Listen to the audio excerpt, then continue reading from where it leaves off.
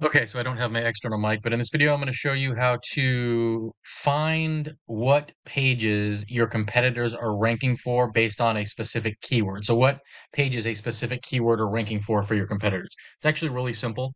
I just saw this tip today from Steve Toth at the SEO Notebook.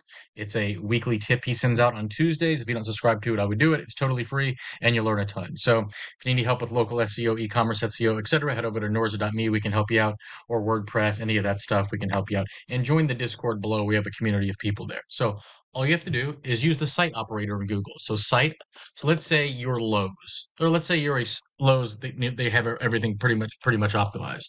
But let's say you're like a hardware store. If you wanted to see what pages Home Depot is ranking for the keyword lawnmowers, do this. So whatever shows up first are the pages that are ranking first on homedepot.com for the keyword lawnmowers. So this is a lot of useful information. So you can now take this, you could use SEO minion and down it and parse it out and do what you wanted to do with it. But just a thought, you can just copy. So you're copying all this good keyword rich information. Just take the first 20 or so, it doesn't matter. Copy it. Then let's go into ChatGPT. So let's say you only had time to build one page for lawnmower. And this is just an idea. It's just to get you thinking. There's a lot more to it than this, but this will just get you going down the right path. You could say, based on these SERP results, create an SEO optimized content framework for me. And you can just paste all that in, and it will. You can see all that's being pasted in. So you can see these good keywords: lawnmowers, push mowers, electric push mowers, DeWalt, rear wheel drive, gas mower, etc., etc.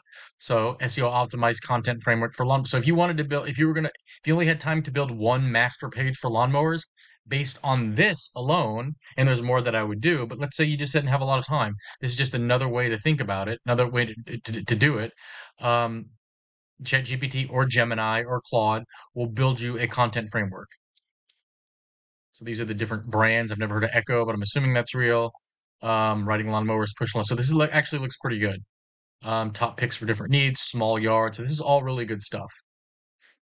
Knowing how AI works, it's probably taking into account more than just the stuff I pasted in here. It's probably taking into what it knows about lawnmowers. Now you also, well, I'll leave it at that. This is just to kind of get you thinking and let you know about the site operator. And you could actually say, okay, thanks. Build my landing page based on this information, and it'll actually start building it out for you. Now, you never want to use exactly what AI gives you. You need to think of AI as a tool, and you need to take what it gives you and modify it for your own needs. You never want to take 100% what it gives you. I shouldn't say never, but rarely. So let's see, design for large yards. So this actually isn't that good. So what you could do is you could do, let's say once it gets done, it's not doing as much as I'd like. So you can stop, expand on this section into paragraphs. So as you can see, it's a tool, right? It's not going to replace you. It used to be, for content, I would spend 80% of my time. It would be 80% my time and 20% would be tools. Now it's reversed. Now it's 80% is tools and I'm spending 20% of my time fancying things up. So you can see it broke that down. So hope you found this useful. Hopefully it got you thinking. Yeah, join the Discord, like, subscribe, all that stuff. Appreciate it. See you.